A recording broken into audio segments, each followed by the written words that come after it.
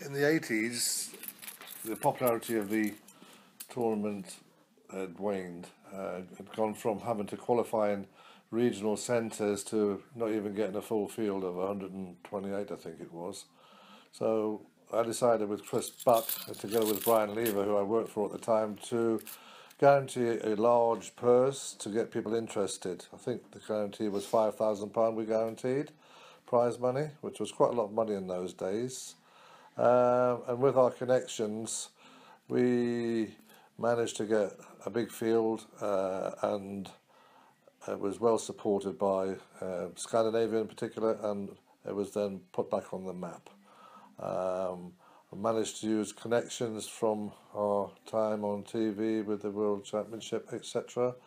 And I believe I got John Conte, who was a friend of both Brian Lever, and I knew him a little bit myself, to present the prizes.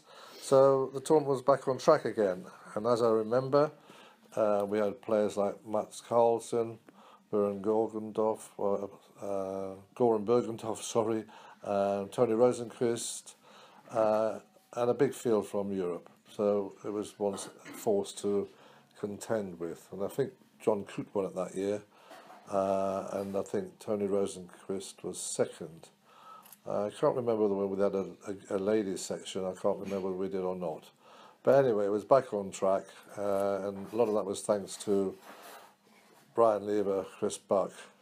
I think it was called Revel International Matchplay, because the company was Brian Lever's company, who I worked for. And the rest, I suppose, is history.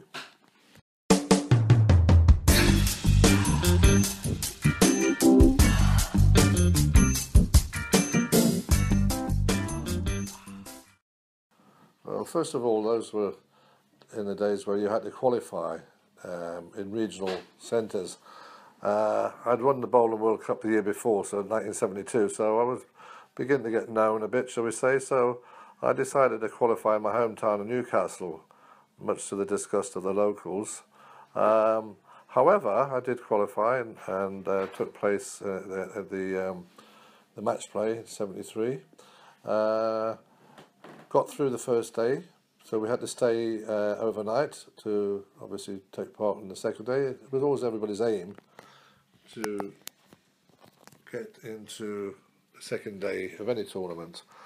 I can remember I was a great friend of Meg Shaw, as she was then, Meg Jordash as she was, before sadly she passed away, and a local bowler from Peterborough, Nesta Freshwater. Now we all made the second day, and we had no hotel, so all three of us slept in my car in the car park.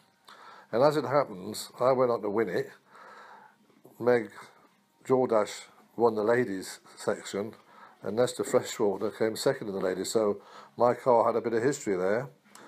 As for the actual tournament itself, I actually went through the winners section having not lost a match, beaten, I think, Phil...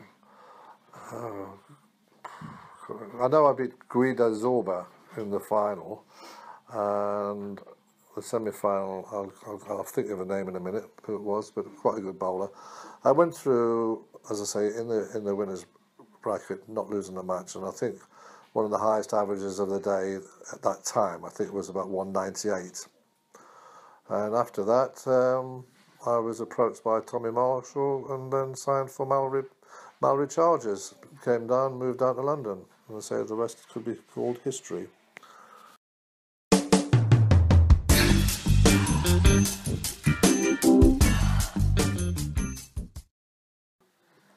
Matchplay was not a format that was played very much in England anyway. You had the regular ones, which was the London Matchplay, and as far as I can remember, the only other one was the Manchester Matchplay at Bellevue. There wasn't that many matchplay competitions to be had in the UK, so it wasn't a format that I played in very often. We had a lot of singles competitions and sixes and stuff like that, but not many match plays. So apart from the London match play and the Manchester one, I can't think of any other ones, not even abroad.